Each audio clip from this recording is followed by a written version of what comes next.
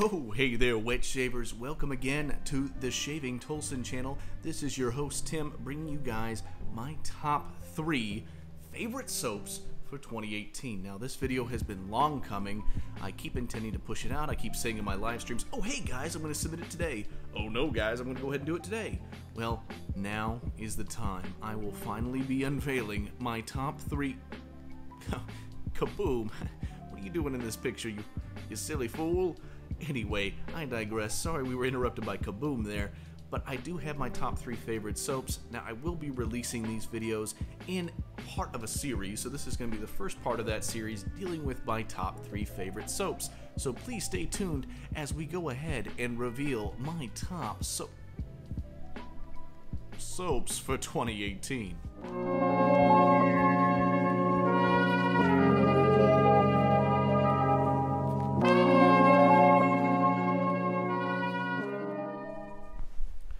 Alright guys, so I'm not going to mince words, we're going to go ahead and get right into it. Now, with the original statement that I made at the intro to this video, I said that I'm going to be showcasing my top 3 favorite soaps. That is partially true. What I'm actually going to be talking about are my 3 favorite soap performers. So these were the best performers that I had over the course of 2018.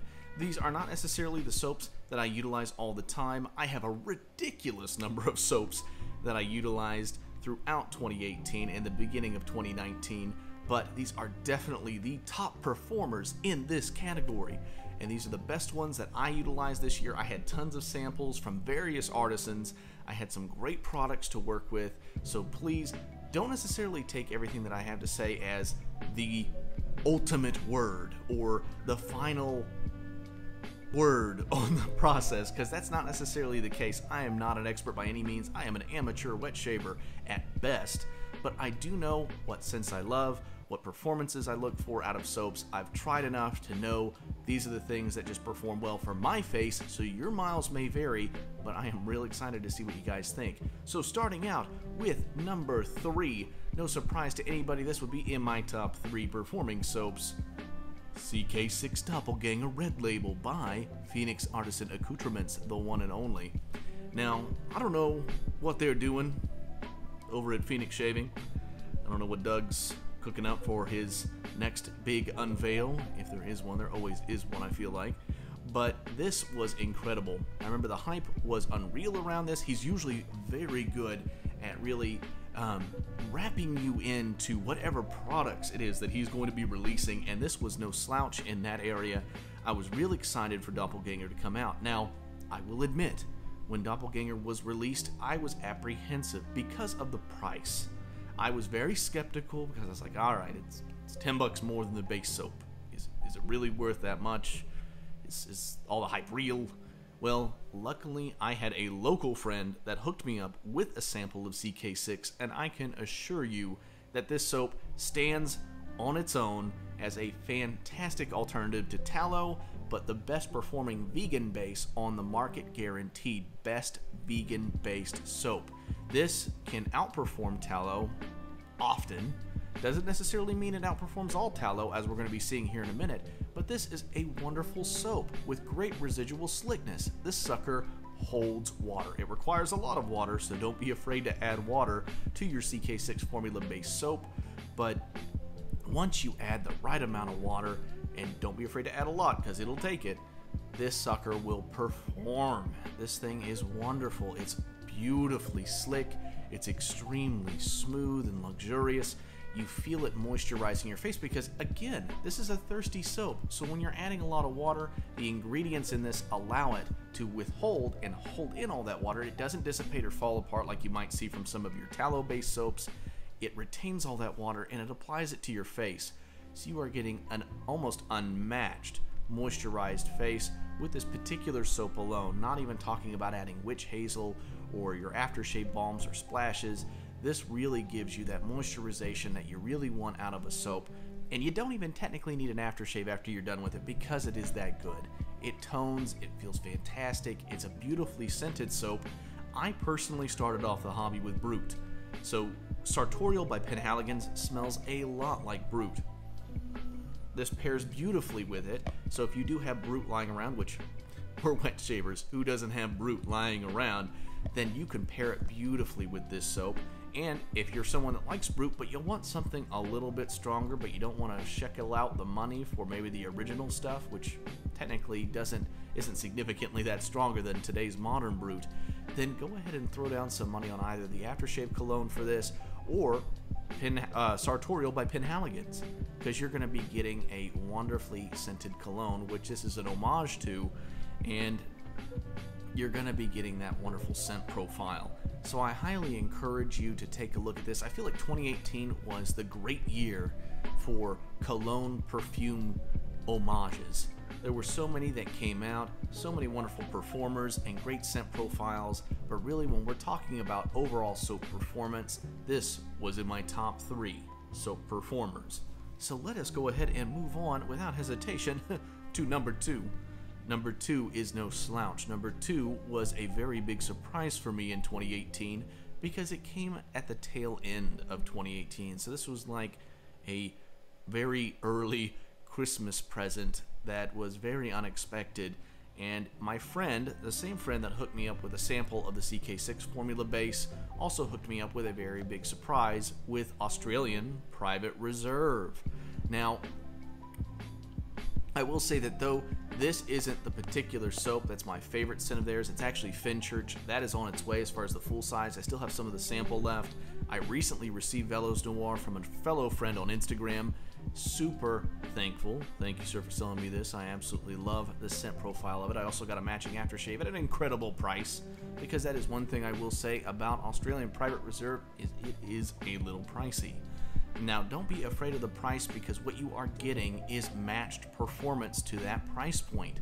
You are getting almost unparalleled performance. This could easily be someone's number 1. It could easily be my number 1 if the number 1 that I show you didn't have some of the attributes that really get it to that top notch.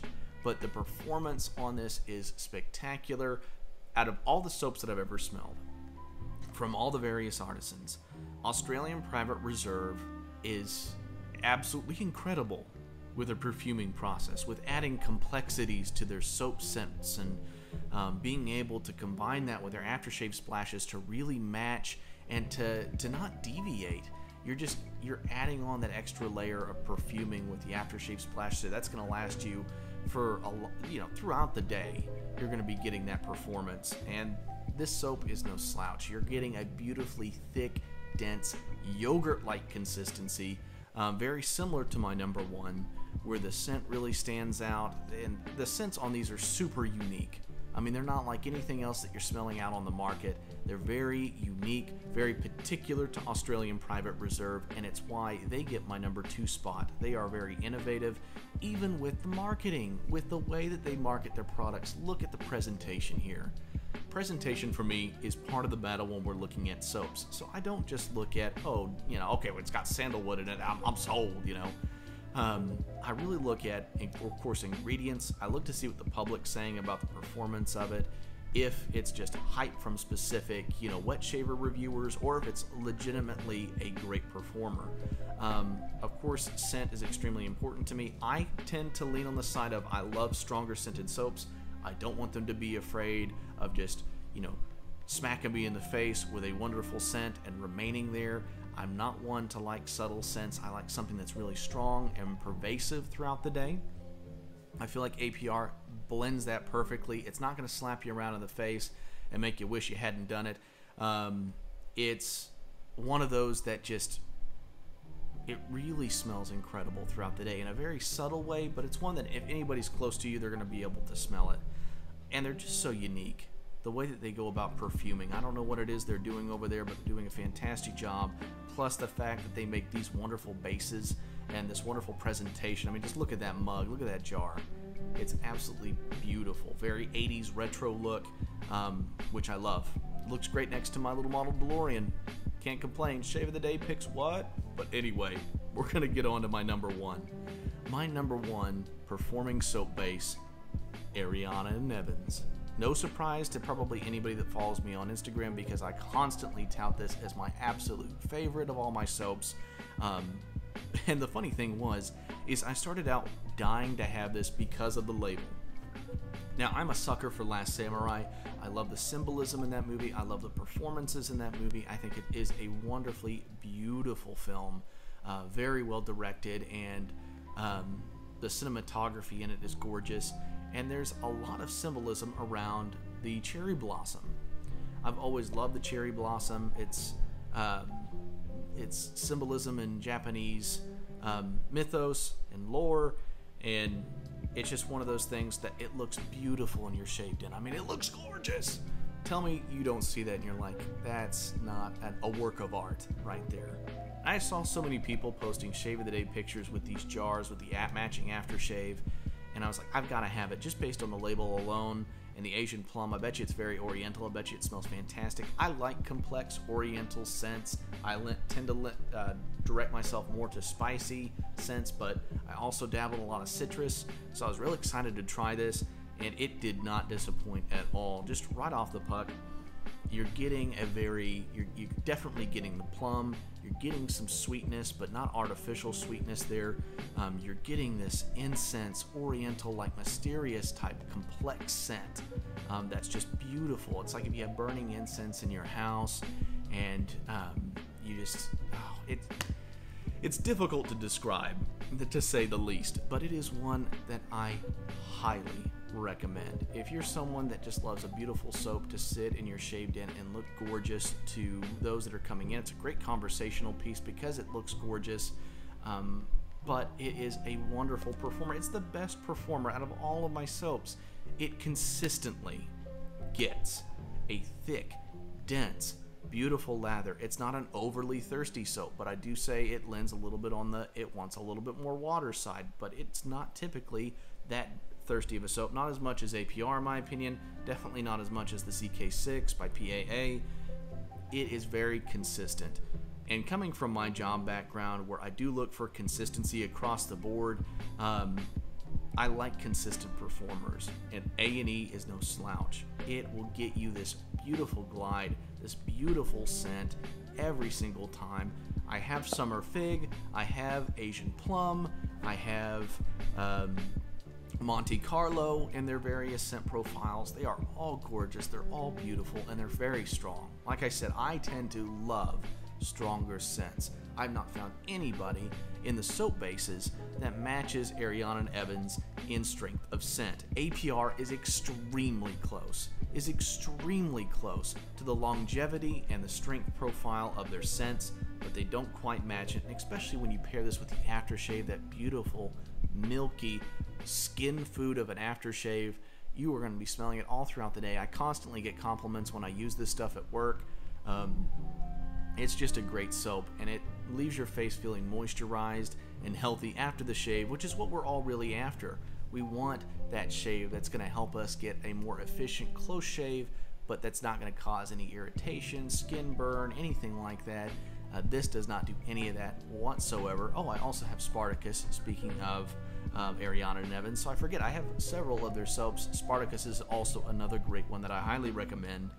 But Asian Plum by Ariana and Evans gets my #1 slot for 2018 Best Performers.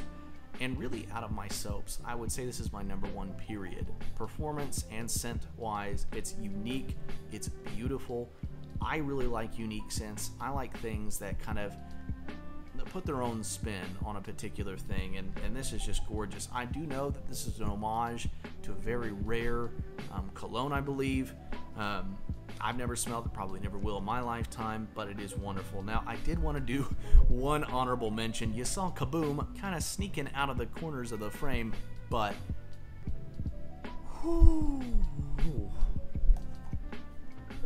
I could smell this all day, y'all. It is spicy, it is masculine, it is unabashedly incredible. Sterling has knocked it out of the park with Kaboom. I do know that there was a little bit of difficulty and some problems in the label name because it was the same as I believe Oleo Soapworks had also done a similar scented homage to Victor and Rolf Spice Bomb, which this is an homage to, and they also labeled it the same name.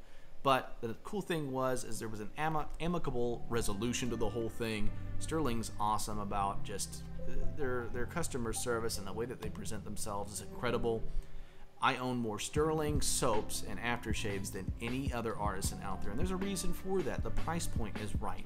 The quality is incredible. Their scent profiles are varied and great. If there's a scent that you want, chances are Sterling's got it.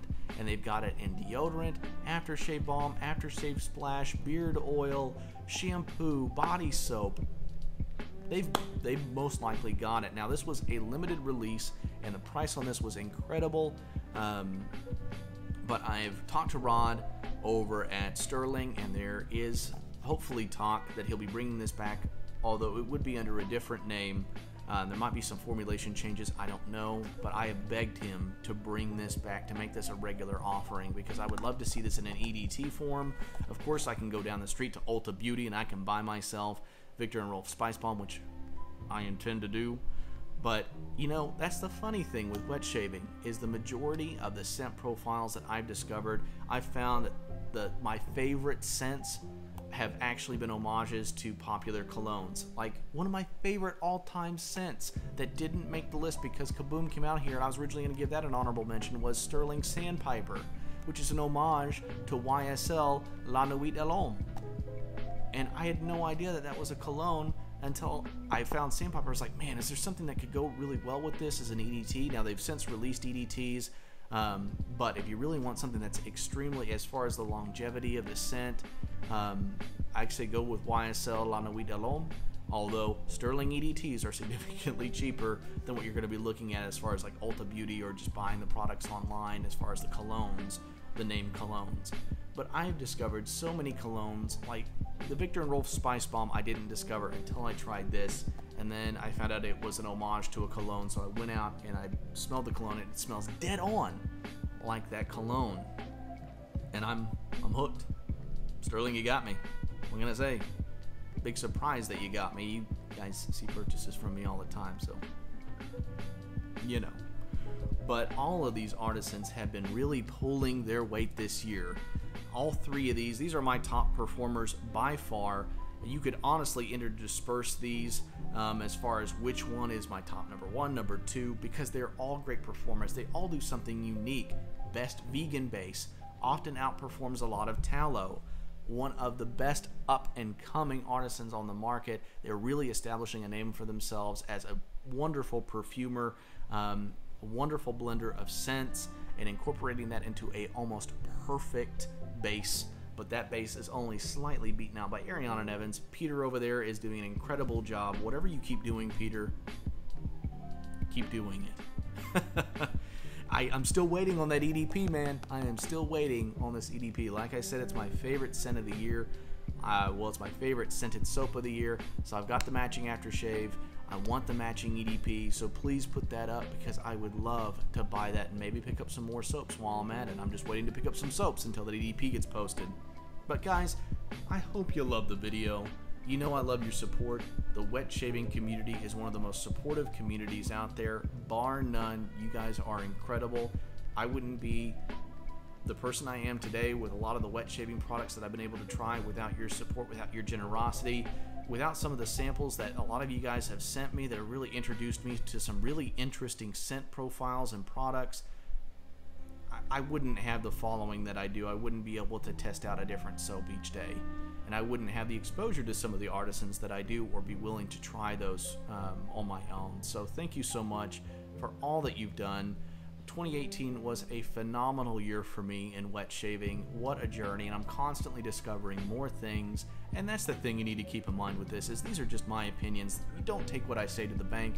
Don't take it to be the final word for the best of 2018. Just know that I was very pleased with 2018, and I was pleased with what these artisans were putting out, because they don't just rest on their laurels. All of these have great reputations, but they're not just resting on their laurels. They're not just sitting there and being content with their current formulations. They're trying to continually seek new ways to come about the wet shaving community with new products and new formulations that just make it even better.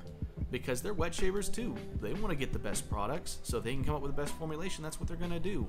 And each one of these is just their involvement on social networking, the ease of access to actually speak with the owners, the creators, is so simple and so easy. I would love to do an interview with each one of you for my Instagram page and post those here on YouTube for everyone to see. Each one of you is fantastic, and I really respect and I look up to each one of you. Thank you so much. I hope all of you guys on the Wet Shaving channel for this page have a wonderful evening. Thank you so much for stopping by. If you'll please hit that like button, the subscribe button down below. I will post a link to each of these three top 3 soaps in the description box below. But feel free to follow me on Instagram. I'll also include that in the description box. I'm always posting, typically twice a day on there. They kind of call me Timmy Two Shaves on Instagram now. Reyes, looking at you, buddy. But you guys have a good night. Thank you so much. And sorry it took me so long to post this content.